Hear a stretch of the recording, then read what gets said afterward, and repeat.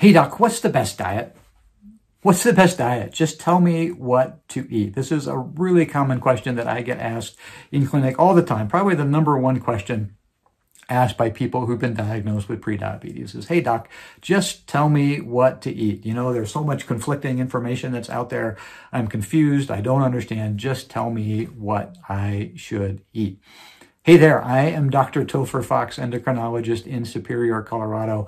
And today we are going to talk a little bit about nutrition for prediabetes. Specifically, what can you do using nutrition to help prevent diabetes and ideally reverse prediabetes altogether. It can be done. Ideally reverse prediabetes altogether. And I want to dive a little bit more into two studies that I think really help shed light on this. Both studies were done by a researcher named Dr. Kevin Hall and his research group at the National Institutes of Health. And they were done in a really similar fashion. So I'm going to have the links up above or down below if you want to click over and read a little bit more about those studies yourself.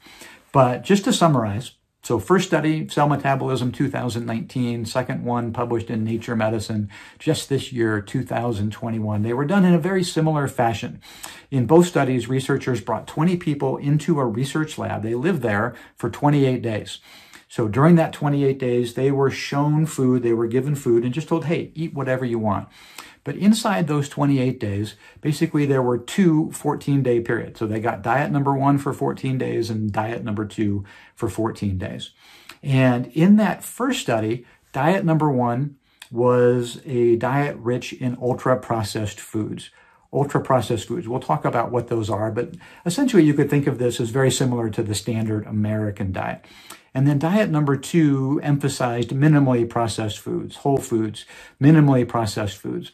And the key take-home pieces from that first study, so in both studies, people were about 31, 32 years old on average, a little bit overweight, body mass index or BMI about 27 or 28.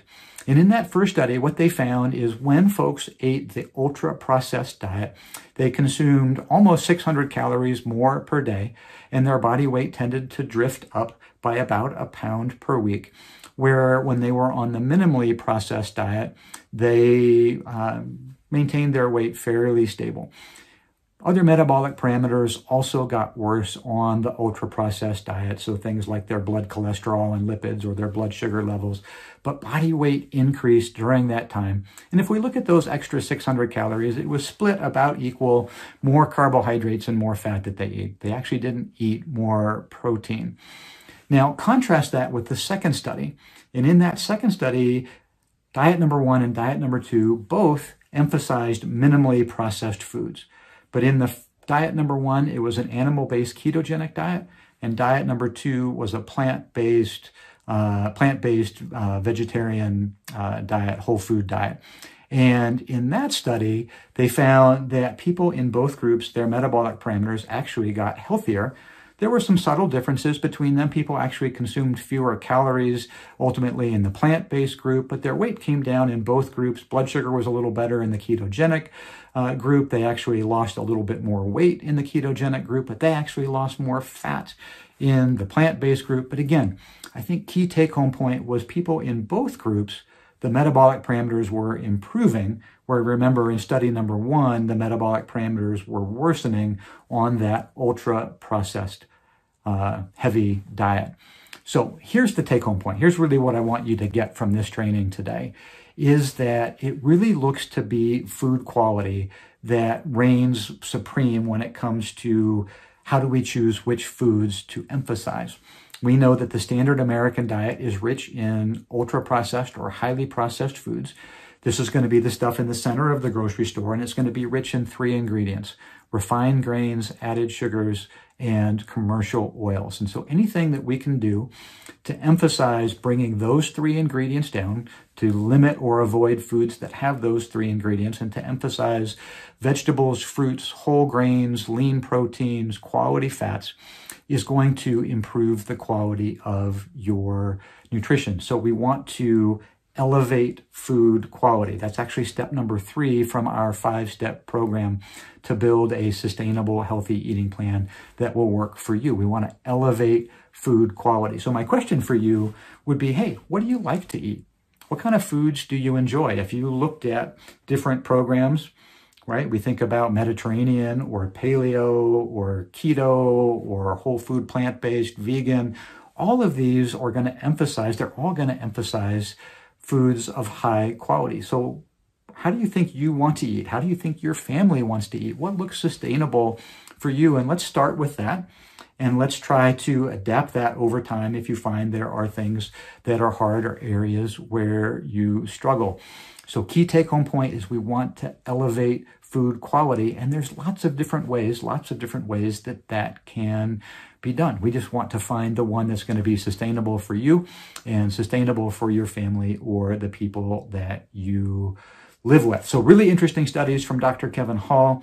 As I get ready to wrap up, I just want to invite those of you, in particular women 50 plus who've been diagnosed with prediabetes. We have a training program that helps people just like you to do 2 things: to know what the right thing is to do, nutrition, exercise, and sleep, and to actually follow through consistently on your good intentions to do those things. You know, it's interesting, this last week I heard from 3 of our current members, all of whom had lost 25 plus pounds, 2 of whom had actually reversed prediabetes, and the 3rd one was really, really close. But really important to me is all of them had this one thing in common, which is they all said, you know, before this program, I felt like there was just no way for me to get success. Success was not going to be there for me. I was just destined to be in this body that had been diagnosed with prediabetes or wasn't healthy. And there was just no path forward for me to be able to get the results that I wanted. And all 3 of them had grown in confidence and now saw that this was something that they could do, that it was going to be sustainable for them.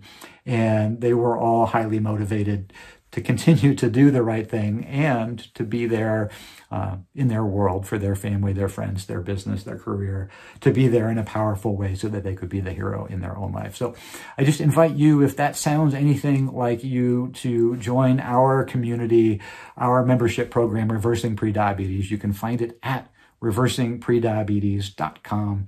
The link will be up above or down below. Your first month is always available for just $1, so you can test it out with absolutely no risk. I hope to see you there on the inside. And remember, key take home from these 2 studies is to elevate food quality. That is your number 1 goal. So until next time, I'm going to sign off. I wish you peace as always, and Dr. Topher Fox signing out. Take care now.